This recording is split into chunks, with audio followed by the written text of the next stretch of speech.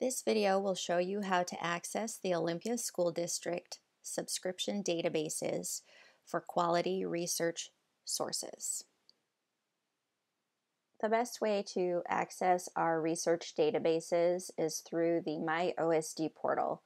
You can get to the portal by accessing any of our school websites. There's an OSD portal link on the top right, or if you're using your district-given Chromebook or other computer, there is a folder along the bookmarks bar that has the OSD portal at the top.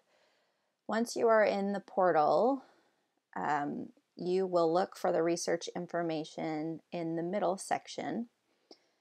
So there is the heading research, and everything below can help support any of your research projects. The top one, Destiny Library Catalog, will allow you to search the high school catalog for books. It will also allow you to look at other school libraries if you want to. ProQuest databases include a suite of resources for research. World Book Online is an encyclopedia, a digitized encyclopedia with lots of good background information. And then this bottom one gives you your public library login information. So for this tutorial, we're going to go ahead and open up the ProQuest database. The reason it is a good idea to go through the OSD portal in order to access these databases is because you do not need a password to get in. The portal directly funnels you into the database without needing a password. If you access ProQuest without going through the portal first, you can still get into it by using Olympia SD for both the username and the password. So when we're looking at this suite of resources here, the top one is ProQuest, which is the most scholarly and academic of all of them. Most post-high school institutions will also have ProQuest within their database suites. SIRS Discoverer is more of an elementary-based research center, so I would say you can probably skip that. eLibrary is catered to the general public a little bit more information from popular magazines and newspapers. Culturegrams directly links you to geographical information, different places around the world. And then both the ProQuest Learning Literature and the History Study Center are specific to literature and then history. So if you click on the top one, ProQuest, it will open up their homepage for searching. One of the most important things for you to do initially is to always click this full text box here before entering any of your search terms. Another thing to consider is clicking on the advanced search to narrow down what it is you're looking for. So if I am interested in climate change, I can simply type in climate change. And maybe I want some specific information in regard to animals. So climate change and animals. And again, make sure you click on your full text. Here, under the publication date, you could choose a date range for you to search. If that doesn't matter, you can just leave it all dates. And as you scroll down, you can specify more specifically whether you want a certain source type, document type, or even a language that the result is returned in. So let's just say for this, I'm most interested in a magazine, and I'm going to click search.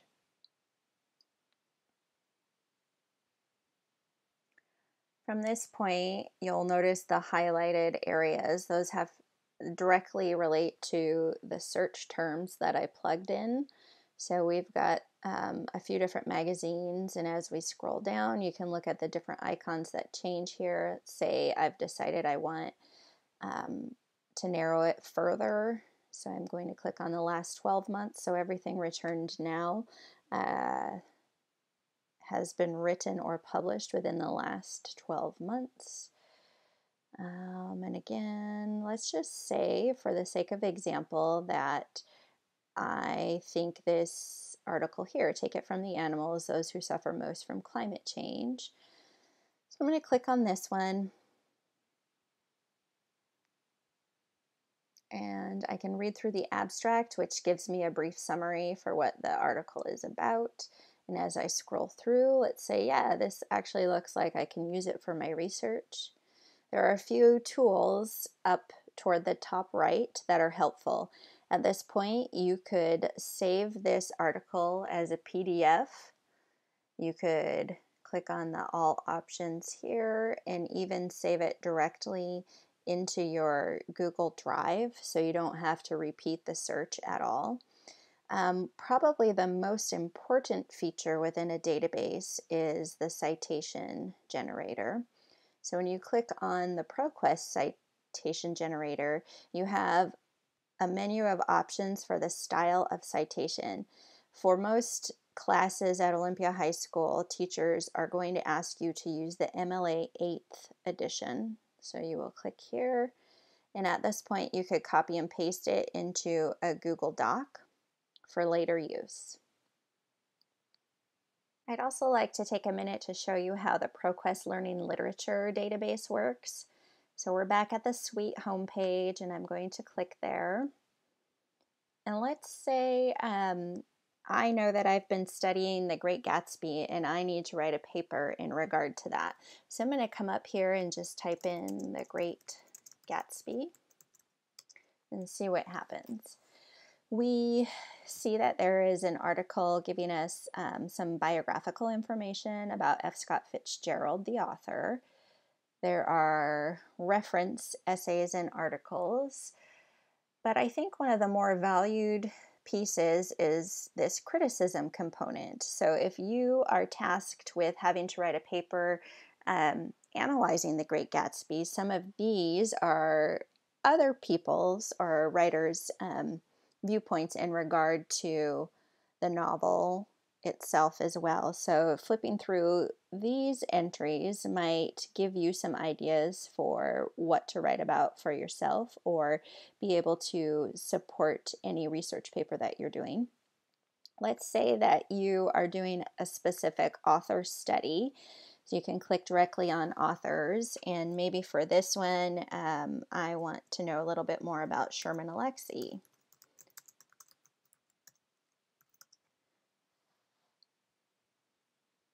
So they do have information in regard to Sherman Alexie.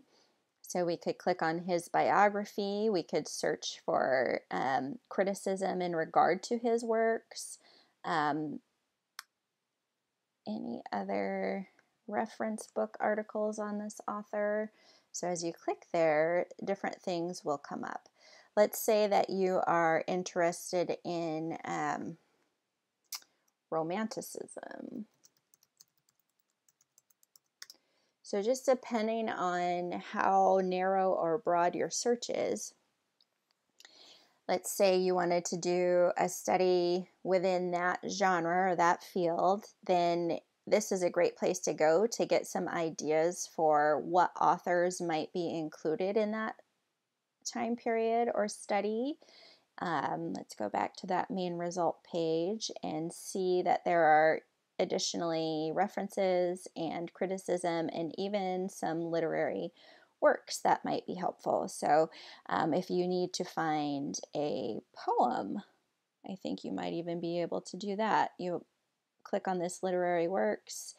Wonder what this snowflakes is. Let's see. This is going to give us a poem here. So even if you are tasked with finding text for a research project, don't forget that you can come here, type in what it is you're looking for. Let's see if sports literature is even an option. Looks like it is. So we might be able to find reference materials and then literary works and essays based on that too. So if your research project is specifically related to literature, this is a great place to go and to get some ideas for your project.